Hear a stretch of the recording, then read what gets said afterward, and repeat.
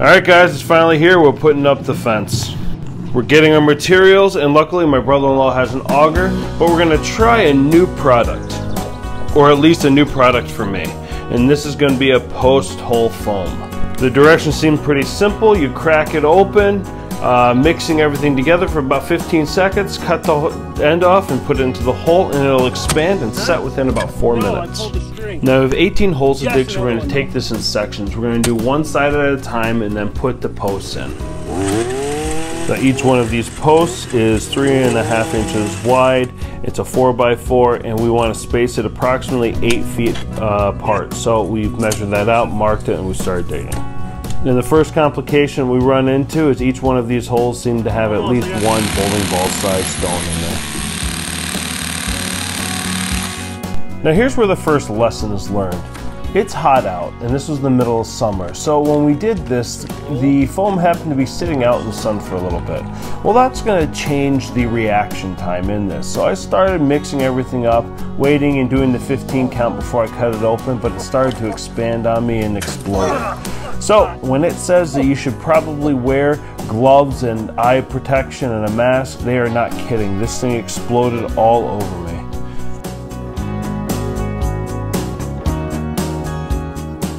Now that we know the spacing is going to be 8 feet, we're going to be using one of the 2x4s to create our spacing when we start putting in our posts and start sinking it in. Luckily, because the foam sets so quickly, we only have to hold it for about 4 minutes while it sets. Now, because of the speed of the setting, that does make it a little bit easier, but create some other complications.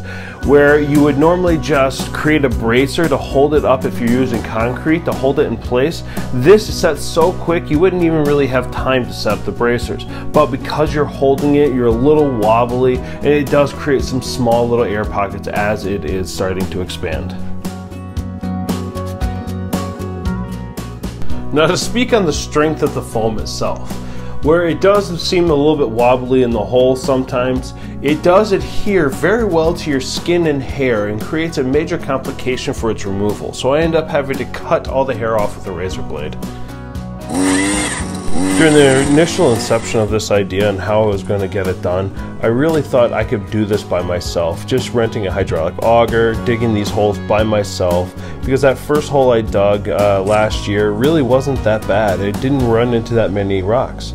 Now, once my brother-in-law decided he was going to help me and we had that simple auger, that one-man auger, we started digging and realized this was really not going to be a one-man job. We actually had to take turns using the auger, which only got us about 6 inches, and then we had to start using a pry bar, a post hole digger, and then eventually a trenching tool just to get these stones out. Even a jackhammer, a little hammer drill, just to get and break some of this stuff up.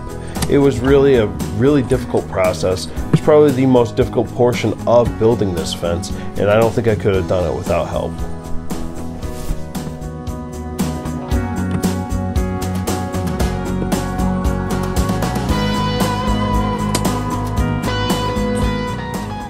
Once all the holes were dug, we ran a string along the middle of all the holes so we could line up all the posts. Again, we're using our post hole foam for sinking 5 of these posts into the ground. This entire process took us just over 30 minutes.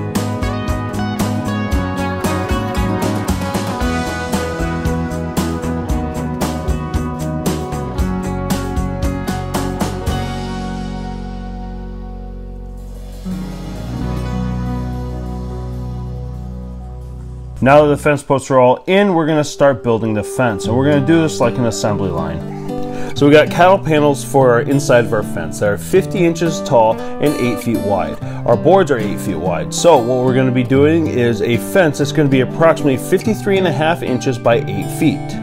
Now I get that 53.5 inches because the fence itself is actually 50 inches tall. And then I want to be able to center that on the two 2x4s on the top and the bottom, and those are 3.5 inches. So the 50 inches plus the 3.5 inches equals 53.5 inches. Now for the center spacing, we need a board, two boards on either side that are going to be 46.5 inches. That is going to give us our exact dimensions of our outer panel that we can attach our fence to. Now to create that assembly line, we're going to cut all of our boards to 46.5 inches. Now we are going to end up needing 16 of these panels because 2 of the other panels are going to be fences.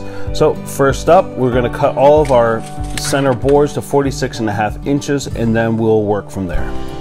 We're going to end up with 32 boards.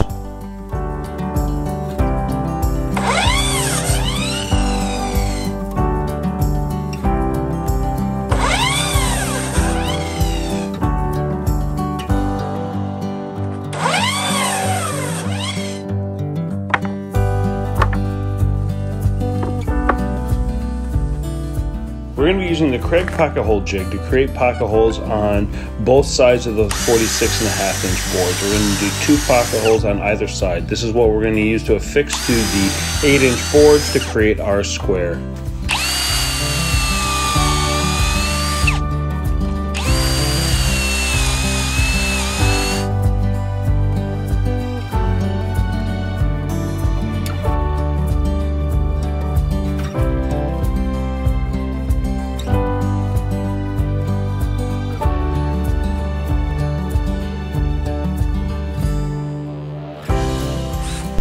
Now that our 46.5 inch boards are all cut and the pocket holes are sunk into them, we're going to place those between the 8-foot boards, and then we're going to preset all of our screws.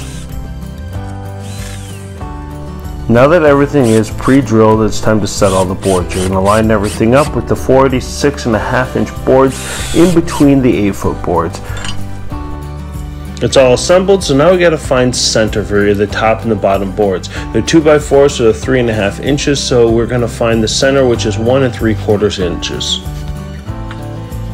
Now we're going to be setting the cattle panel, so we're going to lay it down on top of our box that we've created and make sure the top and bottom of the cattle panel line up with our 1 3/4 inch marks.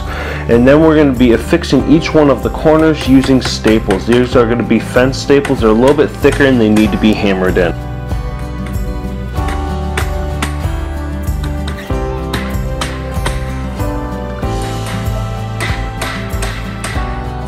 We're continuing the process of affixing the cattle panel to the square by using these staples. We're going to continue to nail these in, going about every other square all the way around until it's fully affixed and strong.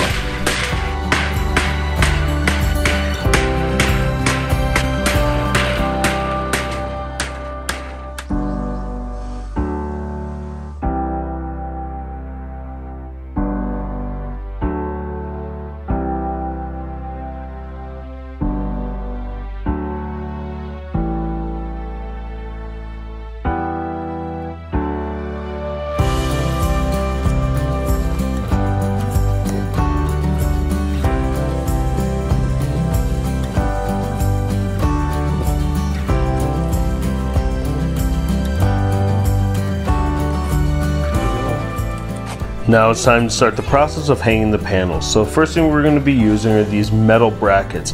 They'll actually sit down at the bottom of the fence post, and these panels will sit right on top of these. But first we have to line everything up. We've got our first one set, and now we are going to make sure everything is level. So we're going to use a square, make sure it's all level on this side, and we're putting it so it's even with the bracket on the other side. And then we're going to nail it into place. Now we want to set the opposite bracket so it's going to be level. So we're going to be running a string that's going to be traced along the bottom of the first bracket all the way across to the next 4x4. We're going to take all the slack out of the string to make sure it's tight, and we're going to attach a level to the center of the string. We're going to move it up till we find a point where the level is actually level, and then we're going to put our mark there, and that's going to be the even point for the next bracket.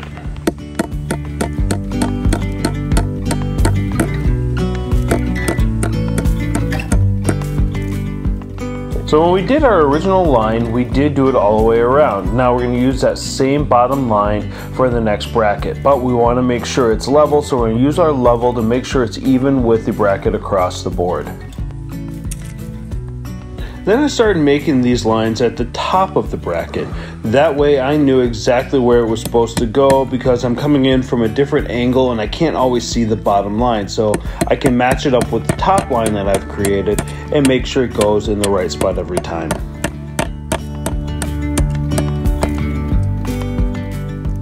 I will be using the same procedure with every post, all 18 posts, all the way around the fence line.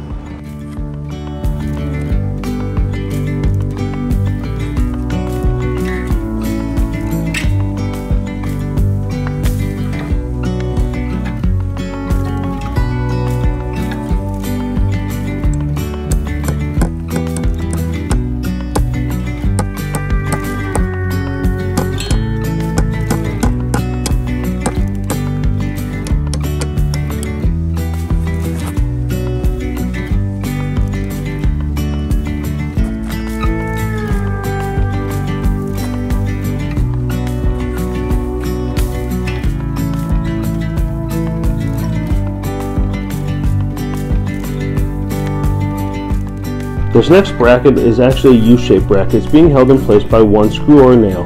It's going to be affixed at approximately 51 inches from the bottom portion of our lower bracket. This is set in place to help hold it so there is no side to side or back and forth motion from the panel itself.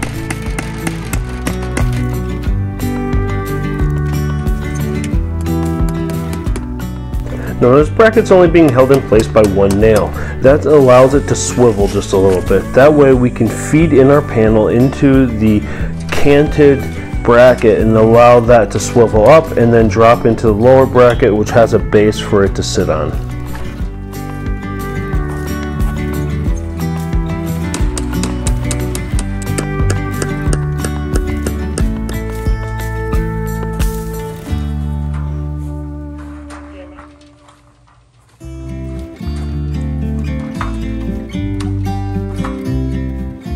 Now on the outside of each one of these brackets I do have holes, that way we can affix them directly to the fence. I'm using 1.5 inch screws and screwing them directly in through the hole and into the fence itself, securing everything in place.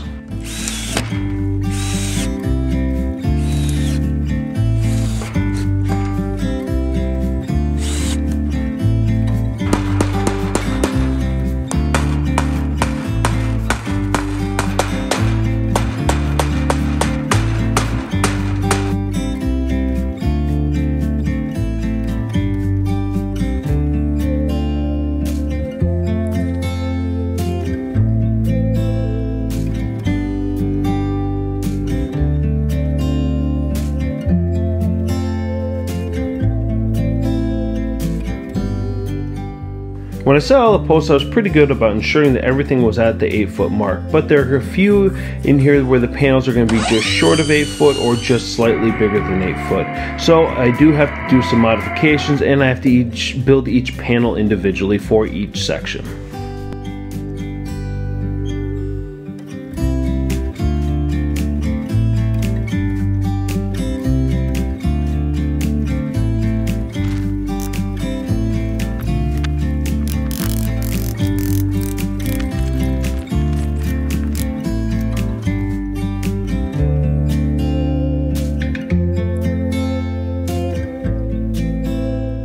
Now there's a big gap here, and it's because the board is leaning just a little bit this way. So what we're going to do is we're going to fix it by ratchet strapping the top of it, bring it closer together, and see if we can sink it in then.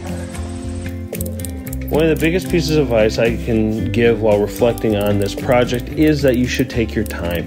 Budget your time for errors and problems that might arise. And for us, one of those big problems was digging those holes. That took easily 15 to 20 hours of the 45 hours we spent on the project.